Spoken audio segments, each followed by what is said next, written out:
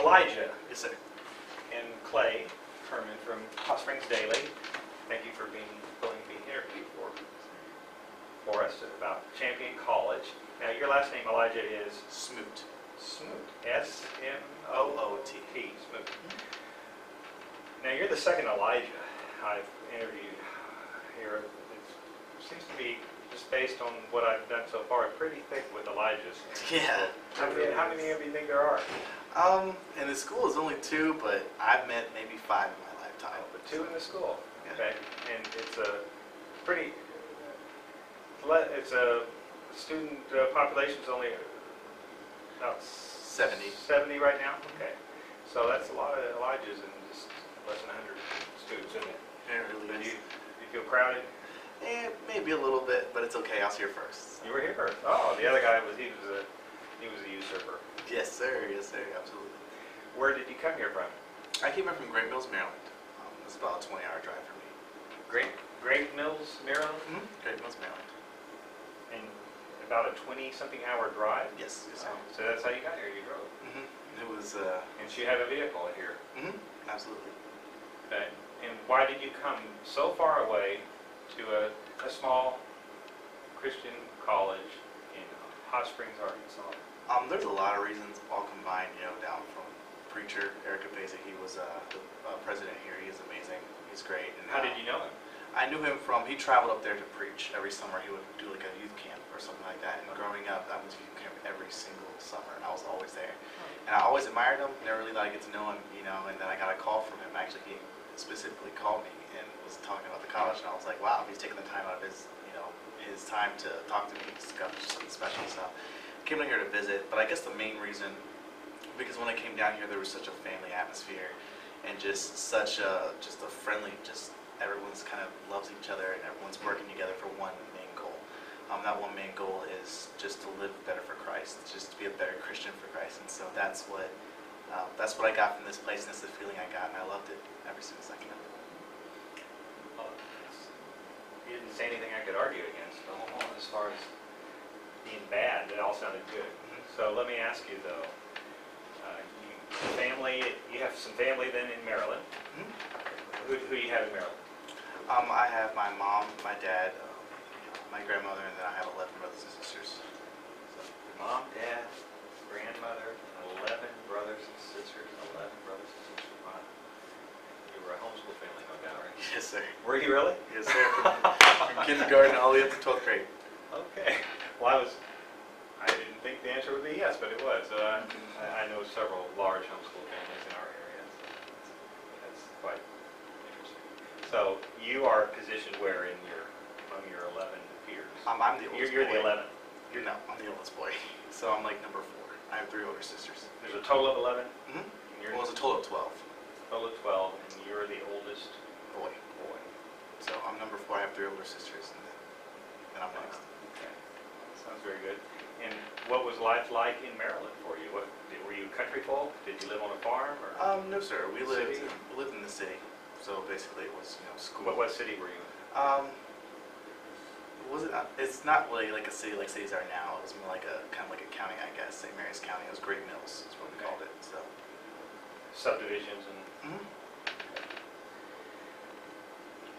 And the camp that you went to, whereby you were aware of Eric AC, Mm-hmm. was where? It was in Pennsylvania. It's about a 3-hour drive from where I live. It's called High Point Camp, and so that's where he would come and preach every single year. So that's why I heard it. Very good. And were you immediately comfortable coming to the South? Was it a culture shock for you? Definitely. Things are definitely a little bit different. People are a lot more friendly down here. The cooking is fantastic. So like you go into Walmart and they actually want to talk to you in line, like you have a conversation with someone you don't even know. So it was a culture shock, but it was a good one. Well, I was actually thinking that very thing, people standing in line at a grocery store, and folks from the north, you go probably in Maryland, people would be all freaked out if you tried to talk to them. Why are you talking to me? Yeah, seriously, that was my first reaction. I was just like, do I know you from somewhere? Like, and they're just like, no, it's nice to meet you. I was like, oh. So it was a good change. I mean, like I said, it's a culture shock, but it was a good one. And everything was good, or was there something that was not so good? I can't really say there was anything negative right at first. Like, it was just a little bit different than I was used to. You know, people are a whole lot more, like, the activities down here aren't the same. Like, what I'm we trying to did. give you a chance to say something, give you a chance to say that Maryland is better about something. Oh, okay. Well, I can say one thing that's much better is the weather, by far. Really? I love the weather up there. Like, I'm more of a cooler guy during the wintertime. It's cold, and in the summertime it's hot, but not too hot. Okay. I spent my first summer here in Hot Springs, and it took me by surprise. I definitely can say I walked outside and I thought, I didn't think I was going to be able to do it. I had to come back inside and take a couple breaths before I got back out there. Yeah, you wonder, before air conditioning, how do people cope? Seriously. It was pretty rough. And you're in school here, what are you taking? I'm taking a music major, I guess. And so I'm taking classes like piano lessons, of course, and then music appreciation, music theory, and then music oral skills, and maybe a music practicum. So are you a singer yourself? I'm a pianist. Not a singer at all? I sing, but I'd rather play the piano any day. So. Pianist, okay. You can jam pretty good? Yeah, I guess. I mean, I don't want to sound prideful, but I can play whatever style they need. You know, I can do jazz, I can do classical. Nothing musical on piano or not. I don't know. That sounds good. Okay. We don't have a piano here, I guess. We got some keyboard, probably load some program, but I don't. But I do sing too. I sing opera. I sing black gospel. I sing southern gospel. That's whatever style. I did an interview recently of Elmer Beard, who's a local president of the NAACP in Hot Springs. And he sang for me a little bit. on video, he sang a little bit of Go Down Moses. Mm-hmm. He was kind of complaining that the church he goes to in town, they don't do any of the black Negro spirituals. They Yeah.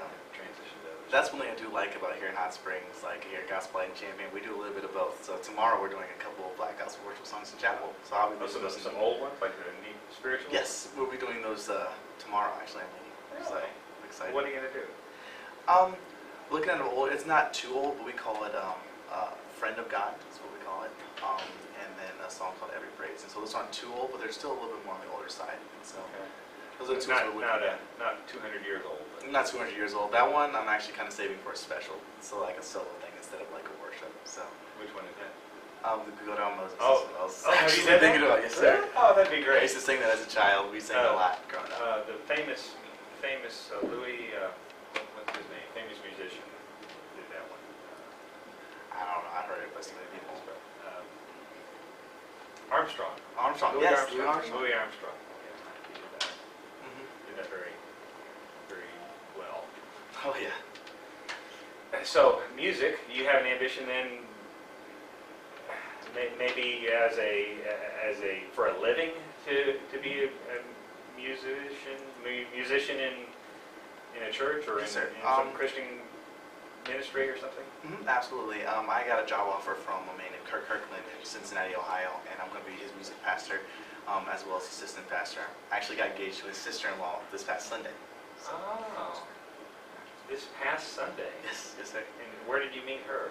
I met her here at Champion, so we were freshmen Well, how together. convenient. Huh? Yeah, it was great. Well, it's a full-service college, isn't it? Oh, absolutely. So I got a job, I got a fiance, it's great. Got an education, a job, fiance, and Everything.